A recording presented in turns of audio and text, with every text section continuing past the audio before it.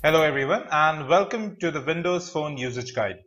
Today we are going to talk about some of the basic things that you will be doing on your smartphone. So first we'll talk about installing apps from the SD card using custom ringtones, taking a screenshot, saving downloads through the SD card, call waiting and call forwarding as well as 1080p video playback.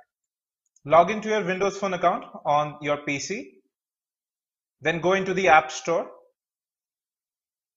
Let's say we want to download 6 guns.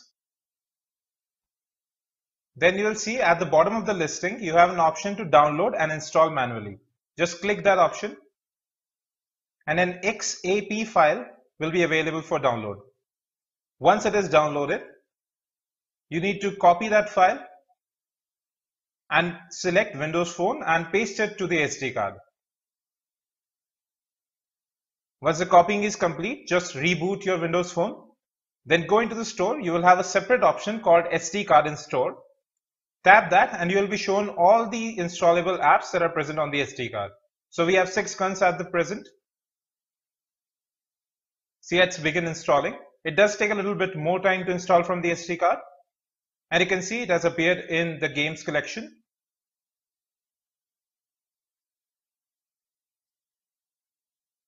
And you can see that it runs perfectly fine. Let's get to custom ringtones. Say you want to change the ringtone of your phone. So just copy the music you want to use as ringtone, paste it to your phone and ringtones folder, which will be your phone storage, and disconnect your phone. Then go into settings, ringtones and sounds, and then the ringtone. Just scroll to the very top and you will be able to see the custom option. Just tap on any of the music files and voila, they will be used as your default ringtone from now on. Taking a screenshot on Windows Phone is again quite easy. You just have to press the power button and the Windows key simultaneously, just like that. And all your screenshots get saved either on your SD card or phone memory, whichever you have chosen. So you can see from right here, you have the screenshot right there. Now, as I was saying, you can choose whether to save files to your SD card or phone storage. For that, you need to go into settings and phone storage. At the bottom, you have 2 options. So you can select whether to store your files on phone storage or your SD card. It's quite easy. So any new downloaded files will be automatically saved to your chosen configuration. Now let's talk about call waiting and call forwarding. So you need to go into Network Plus settings, then click on Set. So at the very top, you have the option to enable or disable call waiting.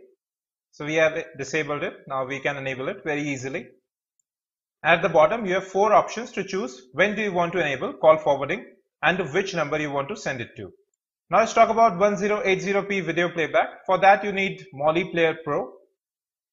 You can get a trial version for free. However, the app actually costs $2.99. So you can see that at present we are playing the video, that's 1080p in software mode because hardware mode is not supported. The phone can play only 720p videos natively. So Molly Player is actually like MX Player for Windows Phone. Let me just zoom in a bit. So there are no frame rate issues and no sync issues as well. There is no stuttering or lag either. But that was a look at the Windows Phone Usage Guide. If you have any other questions regarding its usage, just hit us in the comments below.